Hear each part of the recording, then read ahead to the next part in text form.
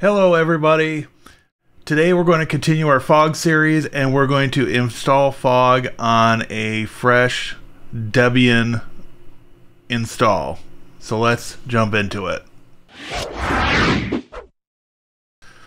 Okay, so we're at the Fog project website, fogproject.org. We'll go to download. And so you want to find the zip file or the tar.g zip file. And you're going to copy link. We're going to go over to our server. Take a look at what we've got in our directory. We're going to make a downloads directory.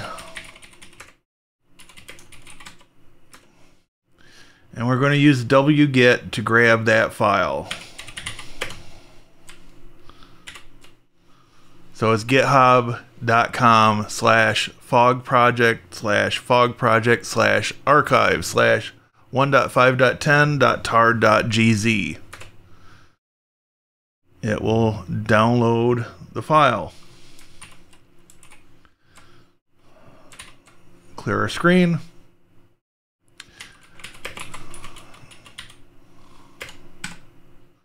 tar-zxvf 1.5.10.tar.gz. Okay, so as you can see, we've got our Fog project 1.5.10. We are going to change into the directory Fog project 1.5.10, and we need to be in the bin directory. And we've got an install file. So we're going to change to the root user, which again, you should know that you only do this in certain circumstances. But if we do that, it knocks us back to a different directory, as we can see. So we need to go to Home, Downloads, and back to our bin directory. And now we can just say /install fog. First question, what version of Linux would you like to run the installer for? And it has the default choice of 2. It is a Debian system, so we're going to just hit enter to accept that version, that option. What type of installation would you like? Normal, just hit enter. Would you like to change the default network interface? For our purposes, no, we do not want to do that. Would you like to set up a router address for the DHCP server? Yes. And that is in fact my router address. Would you like DHCP to handle DNS? Yes, in our case. What DNS address should DHCP allow? And it has our router address, which is fine. Would you like to use Fog for DHCP service? So I'm going to preface this. We're going to say no. However, there are instances where you may want to say yes, and you need to refer to the documentation for further information on this. If you, for example, have a situation where you need to handle both BIOS and UEFI imaging, and you don't want to keep switching the name of the boot image on the server, you may want to say yes for this. However, for this demonstration, we're going to say no. Has internationalization support? No, we don't want to add additional language packs. We're not going to enable HTTPS at this point. And it asks about changing the host name. We're not going to change that either. Do you want to send information back to the Fog developers? We're going to say no to this. And it reviews information with you. Now, two things you want to take and note is option 66 and 67. Option 66 is next server. This is the IP address that you will put in your DHCP server, whether that be your router or firewall or a Windows server or what have you. These are the two options you need to set. Now, option 67 is the boot file. If you're doing BIOS, then you would do UNDI only.kkpxe. If you're doing EFI, you would do SNP only.EFI. Alright, at this point we can say yes to continue, and it's going to start installing packages for us. This is the part that may take a few minutes to get through.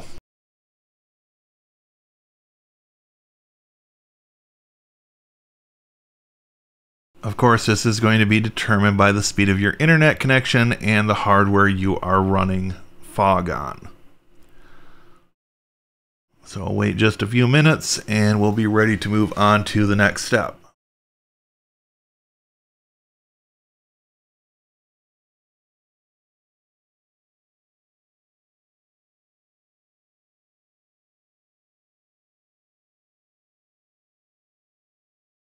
We've got to the first stopping point. We need to copy this URL.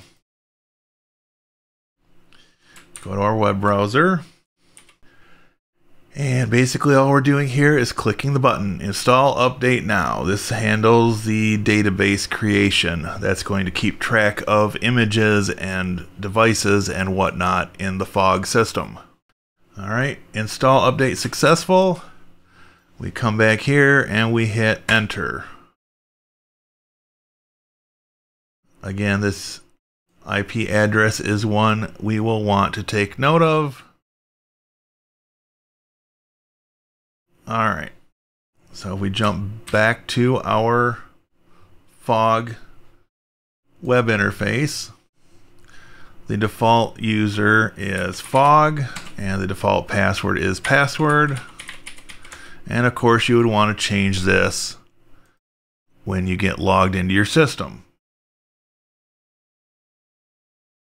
And we'll make that just a little smaller so it all fits on, all the icons fit on one line there. And we've got our basic Fog server installed. Now, in order to make Pixie Boot work, we have to come over to our router or firewall. In this case, I am using Unify. Get logged in. Come to the gear, networks, and we want to come down to DHCP Service Management, Show Options. Okay. And the option we want is right here under DHCP Network Boot. You've got to make sure it's enabled. Server is where we put in the IP address. So it's going to be 72 in this case. And I think there's supposed to be 2 Ks there. UNDI only.kkpxe. Apply changes.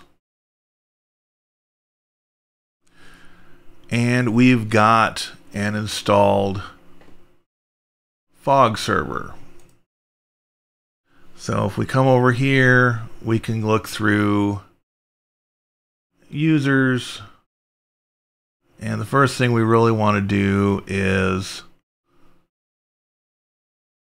create a new user. And we're going to create that.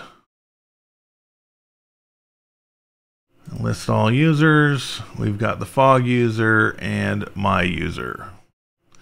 So we can use either one going forward. Of course, if you wanted to just change the password for the Fog user, you can go and change the password. And you could also delete the user. So something to keep in mind. For hosts, we're not going to have anything listed. So just for the sake of completeness, even though I've covered this in a previous video, and I'll link that in the top corner, we can go over to our Proxmox, and we are just going to run through the registration of a machine for imaging. Using Proxmox, when you start up the machine, if you're using a BIOS, you hit escape. It'll give you the boot menu, equivalent to hitting F12 if you're using a Dell machine. We choose from the list.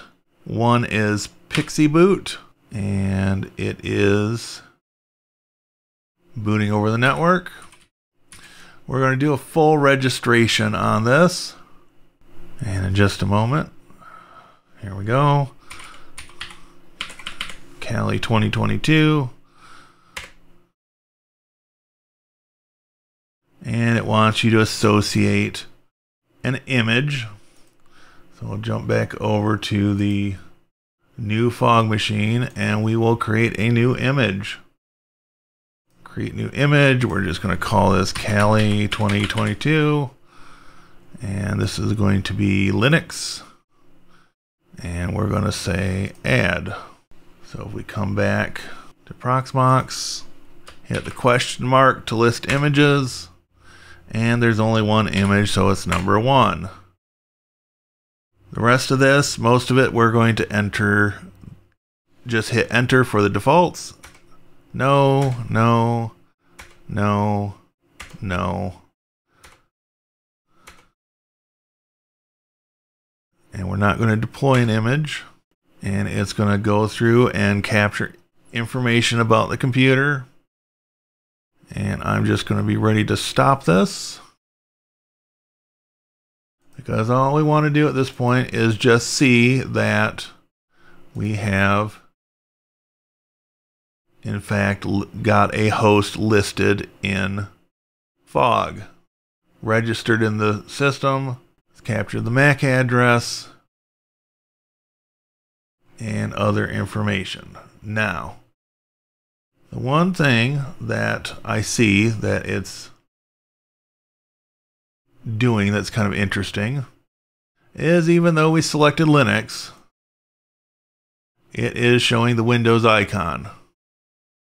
So I'm not sure if that's a bug with the new version. Again, something that we can look at in future videos potentially. At this point, we've done what we set out to do today. We've installed Fog on Debian. We have registered a machine in Fog. And at this point, we should have a working system. In future videos, we'll get into more information and we'll look at other options like the quick registration. We'll look at potentially doing some image capture and image deployment on both BIOS and UEFI systems. And as we go through this series of videos, I will try to answer as many questions as I possibly can. Now, I do want to point out, I am not the programmer of Fog. I am not affiliated with the programmers of Fog in any way. If there's something that I don't know, I am going to point you at their documentation. So you're going to have to meet me part way and do some of your own due diligence on testing in your particular environment. I cannot simulate everybody's environment. So, on that note, what do you want to see next in Fog? I'm happy to try to push down new avenues and test out new things. But there are limitations to what my environment will support. And there may be things that I just cannot demonstrate for you. So, if you got something out of this, take a moment, leave some comments, hit that thumbs up button, subscribe if you're not already. only less than 10% of my viewers are subscribed. It would help the channel out and keep me making videos if you get subscribed to the channel. Thank you once again for watching. I'll see you in the next video. Have a great day.